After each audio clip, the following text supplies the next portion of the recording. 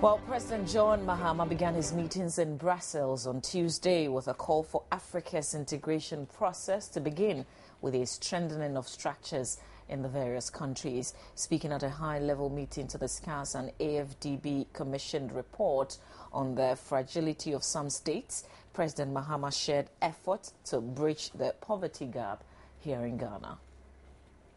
According to officials on the trip with President Mahama, the AFDB report says rather than classify specific nations as fragile states, fragility should be classified as a natural risk within the development process, which has led to rapid transformation on the African continent. In his speech, President Mahama indicated militarization and faithlessness in states by its citizens are results of inequality, and that must be addressed urgently.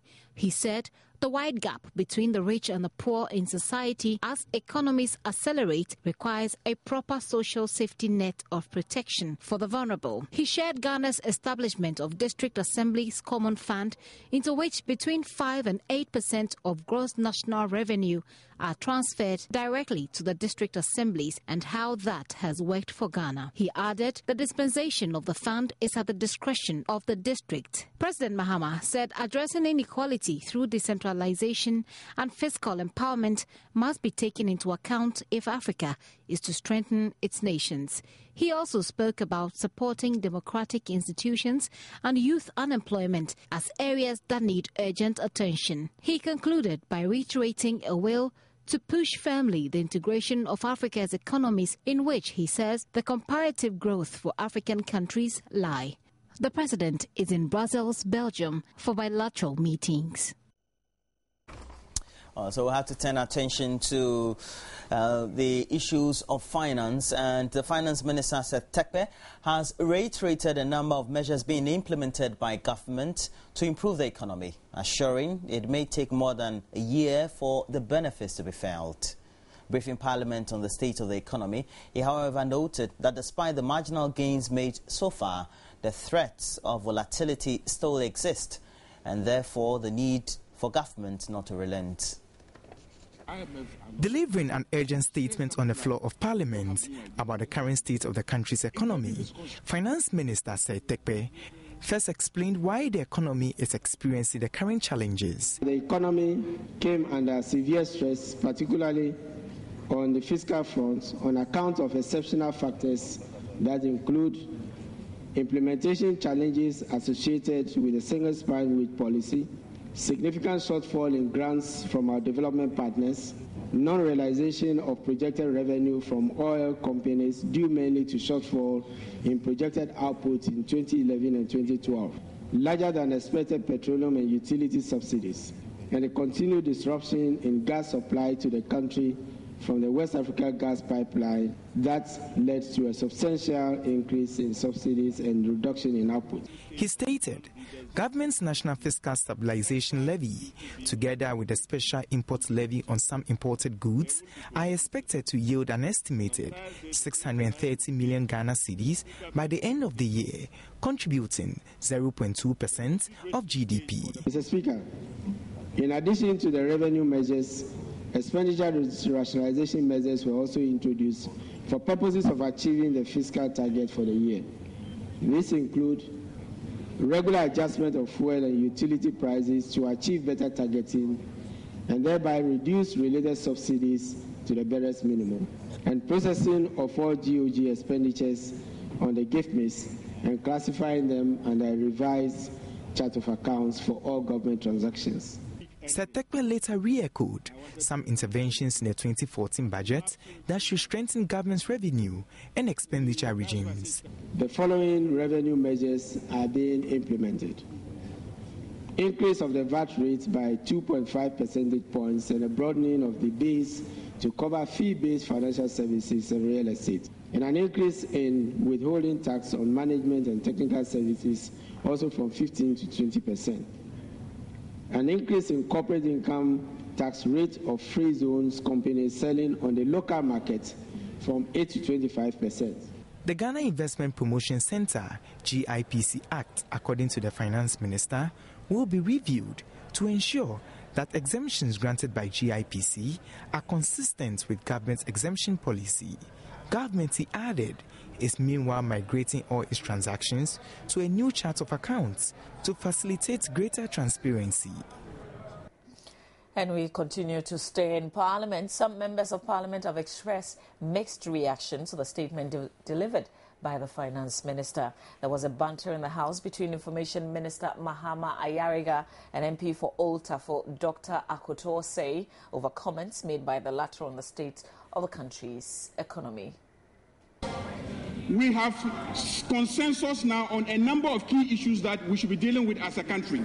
We have consensus on the debt issues. We have consensus on the challenges of our wage bill. We have consensus on the issues of revenue mobilization. We have consensus on the challenges of our deficits. And we have consensus on the need for us to look at the way forward in terms of developing the infrastructure of this country. I say that we have a consensus. On Saturday, the Speaker, just on Saturday, he said he did not have a consensus with the minister. He said it on Saturday. So I'm glad that he's changed his mind between Saturday. We are going forward. Mr. Speaker, on Saturday, I was on a radio platform with him, and we're discussing a lecture by Dr. Bawumia. And I said to him that there is nothing that Dr. Bawumia has said that this finance minister has not already said. And there's no recommendation that Dr. Bawumia has made that this finance minister is not already implementing and implementing more. Mr. Speaker, and then he went further. To conclude, he went further to say, I want to state on this platform, the minister is giving me a hard time. That's what he said. That's the part I'm referring to. So now that you've changed your mind, it's okay. We are going forward. Mr. Speaker, I would have wished the finance minister will replace the word challenge to crisis. Because, and my colleagues have said... Honorable member, don't provoke debate. Don't provoke debate. Mr. Speaker, I would have wished he had used crisis instead of challenges, because this particular activity that is happening this morning is unprecedented. Has Mr. never Speaker, happened. Honorable Majority Leader, you have the floor. Yeah. I also want to at least add that the single spine wage policy was also meant to motivate workers to produce, because productivity in the country is very low. And I want to call on my colleagues in leadership of labor to not only focus on talking about conditions of service, but also putting in place motivational incentives from their own perspective to increase productivity. The sole Commissioner of Judgment Debt, Justice Yawapo, has called for the separation of the Attorney General's Department from the Ministry of Justice. The Commission has attributed some huge compensation paid to claimants to the failure of the AG's department to defend the state. Failure of state attorneys to appear in court to defend the state has been blamed for many of the judgment debt cases the Commission has heard. In many of the cases, the Commission heard the state attorney's failure to appear in court has led to the award of default judgment against the state, which also tend to accumulate interest because the state fails to pay over a long period. Justice Yawapo lamented the poor attitude of state attorneys. Yeah, I think it's very, very important, because if the Attorney General is also a Minister of Justice and is always, very much involved in political issues, cabinet meetings, and leaves the legal matters to the chief state attorney, they do their own thing. We should have an Attorney General who will be very serious with matters involving, suits against the state, because that's where all the monies are going to the drain. They don't have time to supervise the state attorneys who handle the cases in court. They take the Solicitor General, the DPPs, when they distribute the cases, the lawyers don't go to court. That's all. Then default judgment. For several years back, cases involving government, and the Attorney General will not bother at all. Then when judgment is taken, and then the properties of the state, Bank of Ghana, are garnished, then you see them running helter-skelter. His comments came on the back of a 254,643 Ghana cedis paid 1 Peter Aban during the construction of the Kanda Highway in 1993. I think it's high time the state took a second look at the caliber of lawyers that are recruited to the Attorney General's office. It's serious. It's always default judgment. If state matters, we don't defend them. But if it is an individual matter, we rush to court. For years, it will be dragging on. But state or within MEMS closed, the money paid, then people share. Counsel for the Commission, Dometi Kofi Sokpo, also stressed Ghana will not lose huge sums to judgment debts if state attorneys were committed to challenging such claims. All that we have throughout these our sittings is that most of the time they do not go to court to project the feelings or interest of the states. If they had gone to defend, I mean, these judgments wouldn't be given at all. In fact, if they are going to defend, there was the possibility that the other party would have lost. Because the records that we have before us, most of them are involve cases that could easily be defended and won. Yes, but because you are not there, and the judge will certainly do what the law requires him to do for the party that is serious about his or her case that he has put before the court. The Attorney General's Department, Lands Commission and Urban Roads will later appear to assist the Commission in its investigations into that particular issue of Kanda Highway compensations. Matilda Pomaga for Joy News, Accra.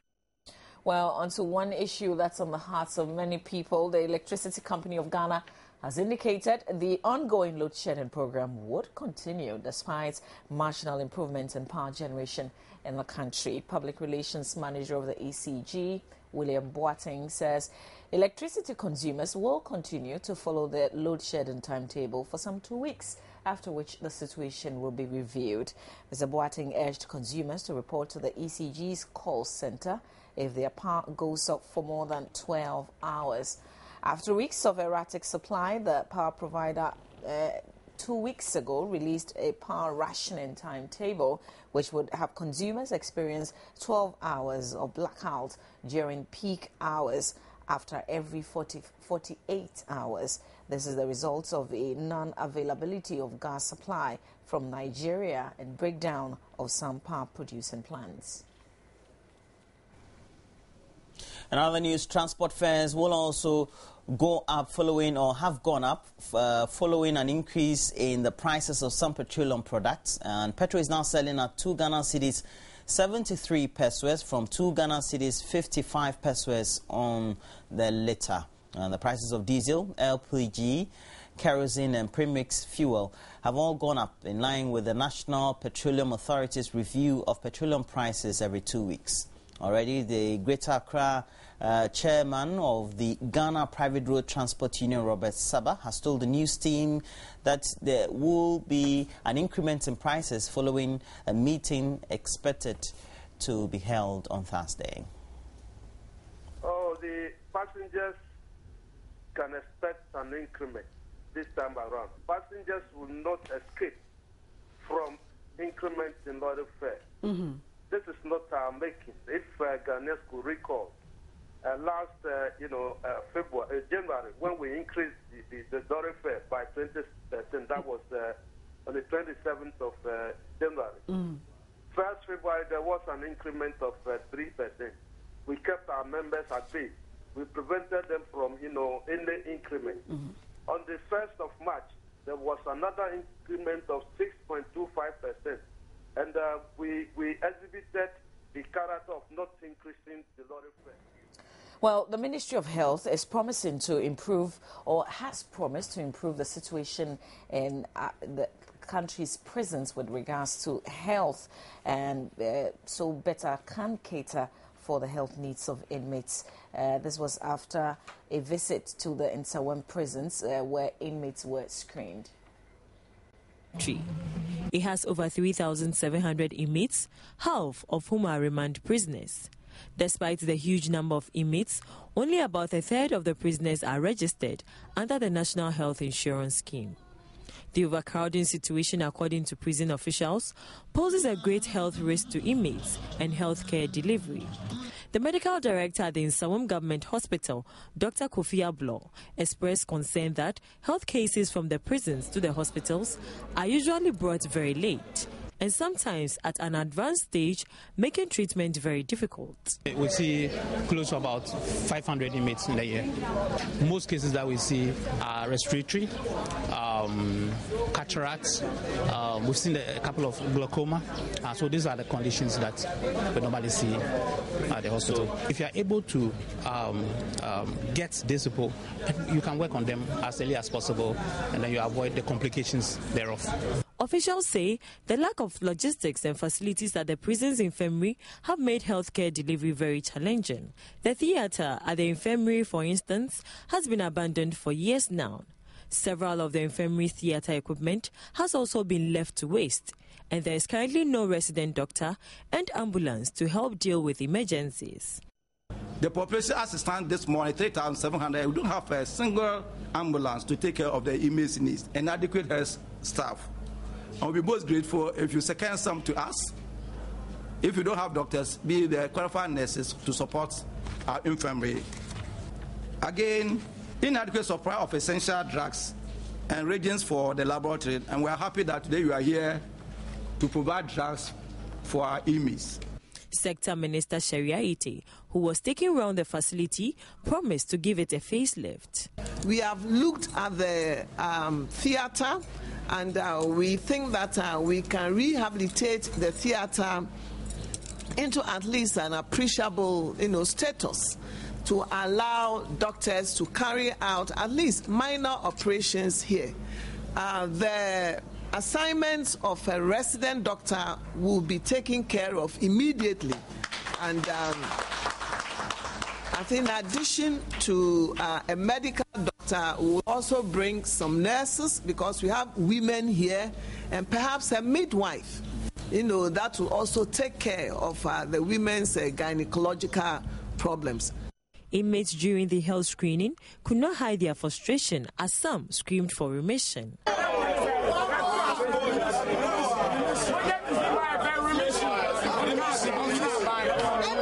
The National Mobile Clinic exercise is set for 5 days to screen inmates at the Nsawam prisons, followed by other prisons across the country. Well, let's do some charity. And a 16-month-old baby of Sunyai Nkwaben in the Bonafo region, who is suffering from hydrocephalus, needs immediate medical attention to survive. Blessing Pukua developed the condition 3 months after birth. Her parents need help to raise 3,000 Ghana cedis for surgery at the Komfo Anoche Teaching Hospital. According to Esther Usua, the mother of little Blessing Pokua, the condition was detected in the 3rd month when she reported to the Sunyani Regional Hospital. The baby was then referred to the Komfo Anoche Teaching Hospital, where the first surgical operation was performed at a cost of 1,500 Ghana cedis. A second surgical operation was supposed to be conducted in February this year, but the parents do not have the required money. Frustrated mother Esther Owusu appeals for support from the general public to save her daughter's life.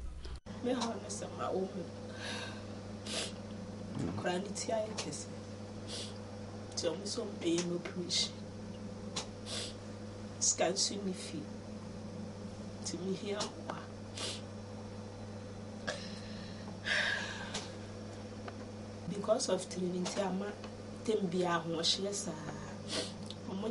hospital, the last time the dry almost young coto, intimate still she another soon. So near even the baby crime.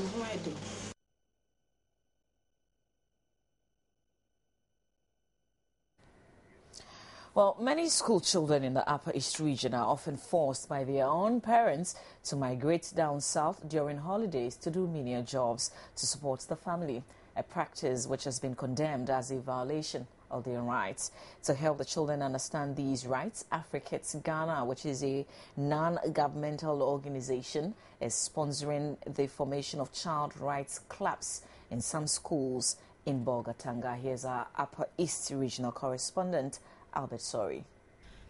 Children from the Talensi and Namdam districts, Bolgatanga Municipal and the Kasana Nankana districts participated in the AfriKids Child Rights Festival. The program was organized to help the children learn about their rights through cultural performances, as well as debate, quiz and spelling bee competitions. The children were awarded exercise books, pens, novels, and given other educational materials for their various schools for participating in the festival. The AfriKids Child Rights Festival will now be held annually. David Paula is the director of programs at AfriKids Ghana. For high rates of child abuse, for instance, child labor is very high within the region. Forced and child marriage is also quite high. We are also aware that in this same region, we still have issues of children migrating down south, seeking greener pastures. In an attempt to deal with all these situations, that we believe that it is important for us to mobilize the children who are in school, encourage them to continue to be in school, and encouraging them to learn alongside or knowing what their rights are, so that they can protect their rights and also know even where to go to in an event that the right of the child is trampled upon. Some of the participants spoke about the benefits of the festival. I've gained so many things in this one, because when I was in school and this program was not organized, I was not having the confidence, and even the leadership skills, I was not having them. But for the sake of this program, in fact, I can go to public, which people are more than this, and I'll still be able to perform well. This program has helped me because I'm a final year student. If I'm to write, and I think if I meet this type of topic in WAEC, I'm not going to panic. I'll write it and come out with excitement. This program has helped me a lot. By the time this is my year, I'm going to complete. But I don't even know something concerning debate. By this program, it has helped me a lot. But now, if your question is asked in debate, I don't think I will choose a different thing apart from letter writing. Albert Sori's report from Bolgatanga. The Bonafo Regional Security Council has issued a 2-week ultimatum to members of the Old Dokuchina community near the Bui Hydro Dam. Well, they will have to be relocated or risk forceful eviction. And according to the RECSEC chairman at a news conference in the regional capital, Sunyani, the council will deem it imperative to use the necessary force at its disposal to ensure that the dam and the generation station are preserved in the national interest. A report brought through by Nesta Kafuya Joma. Joynews first reported about the presence of the illegal miners at Old Dokuchina in the Banda district some months ago. The Bonafo Regional Security Council subsequently sent a fact-finding team to the area on February 25 this year. Based on the report of the fact-finding team, RECSEC, in consultation with the National Security Council, decided to drive the people out of the area. According to the regional minister, inhabitants of 6 villages in the catchment area of the dam were relocated by the Bui Power Authority in 2011 to pave way for the construction of the dam, but 6 households at Dokuchina failed to relocate. Paul Evanseidu further stated that illegal mining and other illicit activities have taken center stage in some areas of the Bui National Park, including the fringes of the dam, which is believed to contain deposits of gold-bearing rocks. He mentioned illegal fishing, illegal and indiscriminate logging, as well as trading in narcotics as a direct effect of the refusal by the people of Old Dokuchina, led by one Edward Kojokuma, to be resettled. The regional minister consequently stressed that the unacceptable situation calls for immediate and decisive action by RECSEC in order to safeguard the priceless national asset from being destroyed by self-seekers. Contrary to the Sunyani High Court ruling, the self-imposed thief and the occupants of the state's households have continued to reside at Dokuchina. Furthermore, the unwillingness of the 6 households to relocate has led to foreign nationals from neighboring countries, including Côte d'Ivoire, Mali, Niger, Burkina Faso, and even China, invading the area with impunity. Reports indicate that the locals and the foreigners are engaged in all manners of illegal activities, such as illegal mining, illegal labyrinth, illegal fishing, narcotic drugs, prostitution, illegal trading in various currencies, and trading in general goods, among others, which pose a great threat to the preservation of the Bui Dam and the Bui National Park. Meanwhile, Joy News has learned that illegal mining is gradually spreading to other parts of the Bui National Park, which also needs immediate attention and protection. Nesta Kafuya Jomes report for Joy News. Well, so that's it for the news updates we have on the show. Before we go, though, a recap of our top stories. Well, there's been some marginal improvements in power generation in the country, but the Electricity Company of Ghana says the load shedding exercise will continue. Transport fares is expected, or are expected to go up following a meeting that will be convened by the Greater Accra chapter of the GPRTU on Thursday.